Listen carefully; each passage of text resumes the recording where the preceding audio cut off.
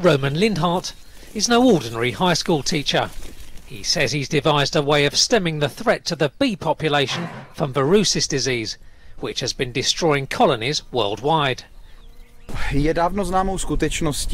well known that temperatures above 40 degrees Celsius kills the Varroa mites. I succeeded in finding bee colonies in the wild which survived without any treatment just because they were placed under heated surfaces, like for example slate or metal sheet roofs. And I got an idea to create a beehive which would be able to heat itself and to kill the Varroa mites.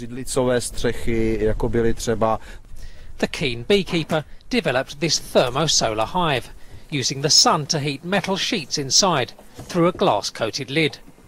When the temperatures of the fetal bee colony body exceed 35.5 degrees Celsius, then the growth of the Varroa mite is disabled, and when the temperature exceeds 40 degrees Celsius for longer than 2 hours, the Varroa mite inside the bee colony is completely exterminated.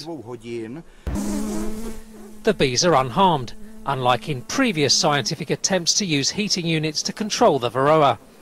The stakes are high. Bees pollinate more than 2/3 of the crop species which provide 90% of our food supply.